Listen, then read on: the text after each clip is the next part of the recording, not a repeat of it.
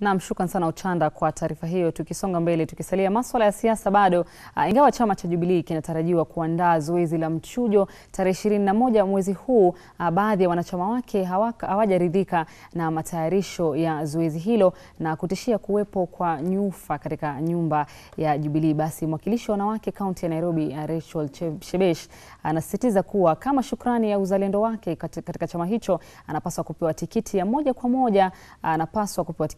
moja, la sivyo akigure chama hicho. Haya yanajiri siku moja tu baada ya mbunge wa Taita Taveta Naomi Shaban kukihama chama hicho kwa sababu alizozitaja kama zisingeweza kuepukika. Vile vile katibu mkuu wa chama hicho RAPHAEL Tuju anashikilia kuwa wanachama wote sharti wapitie zoezi la mchujo.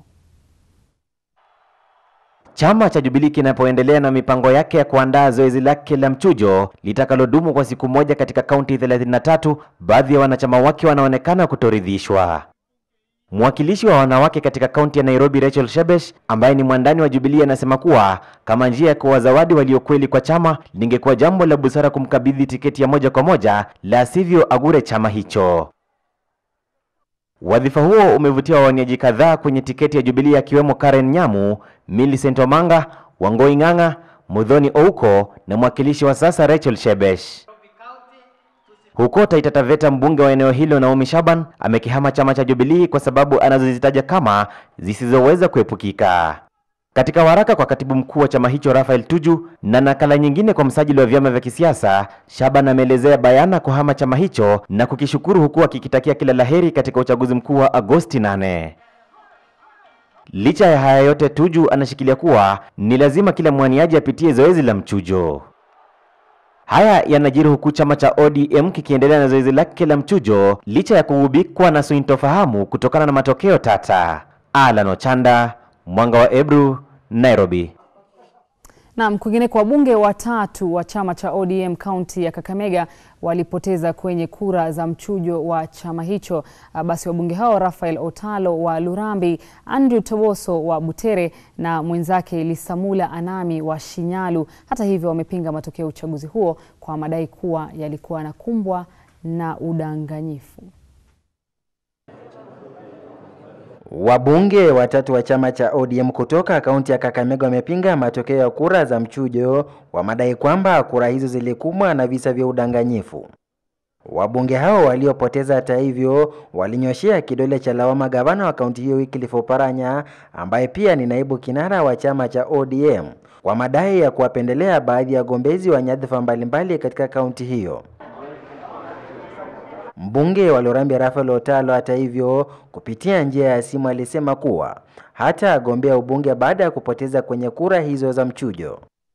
Somebody had compromised the officials from all the way from any bill that an election board up to down. Okay, I cannot categorically say that, but all the way from the beginning, it's like he had that one in mind. He had those intentions. So I'm sure. I mean, he was. I tend to think he had a hand in it, but I don't have facts. I'm not taking an action. I've just said I'm not standing as a member of parliament.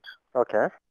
But I'm a member of the Central Committee. ODM Central Committee is the top decision-making organ in the party.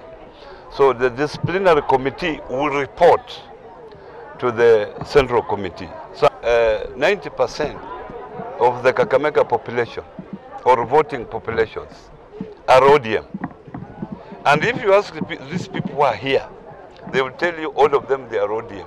But some of them might come here and they are not on the register. Mbunge wa SHINYALU LISAMULA ANAMI alikata rufaa kwa baraza la kitaifa la uchaguzi katika chama cha ODM kupinga uchaguzi huo. Vile kwenye mahojiano ya simu, LISAMULA alisema kwamba uchaguzi haukufanyika katika vituo mbalimbali eneo bunge lake, vituo anavyodai kwamba ni ngome yake. Symbolic. I don't agree. How can there be results where there was no election? Voting did not take place in Shughuli where I vote. It also did not take place in Lokose. It did happen in KWENYE. Shirolo, there was no election. Lokango, there was no election. Yes. Sikalakana, there was no election. I've written to the NEC. Yes. Yeah, not to announce any election because people have not voted. They should or give these people opportunity to vote. Yes, the other reason is everyone that was passing by was voting. Where there was purported voting, everyone that was passing by was voting. There was no register. Mbunge wa Butere Andrew Toboso alighadhabishwa na jinsi zoezi hilo lilivyoendeshwa. Toboso alidokeza kuwa kulikuwa na njama ya kuwaibia kura baadhi ya wagombezi. So we had multiple voting in a number of places, including Butere, in a number of polling stations. Some which even recorded voter turnout far much higher than the registered voters in those particular polling stations. Truth of the matter is there is no party in Kenya that has got the capacity to carry out a national election, period. Not Jubilee, not ODM, not ANC, none. Toboso alizoa kura 8,848 na kushindwa na mpinzani wake Habel na Njendo aliyezoa kura 10,378.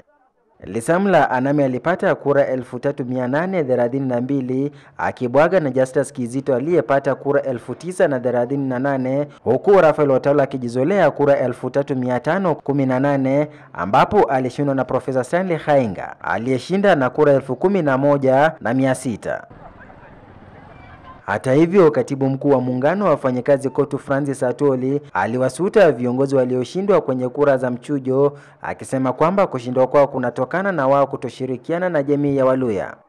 Justus Kizito aliyemshinda LISAMULA alisifia chama cha ODM kwa kuendesha zoezi hilo kwa njia ya haki na usawa. In the first place, I'm very happy. I want to commend and thank the SHINYALU people, the voters of SHINYALU constituency, for having voted me in as a candidate for ODM, and I want to say it was free and fair, save for little delays here and there, but all the same it was done, and you can be surprised that the voters would wait. Zoezi la kura za mchujo katika eneo bunge la Khwisero lilibatilishwa kutokana na madai ya wizi wa kura. Kura za mchujo katika chama cha ODM zinaendelea hapo kesho katika kaunti ya Kisii. Nikiripotia Mwanga wa Ebru, jina langu ni Jeff Haimba.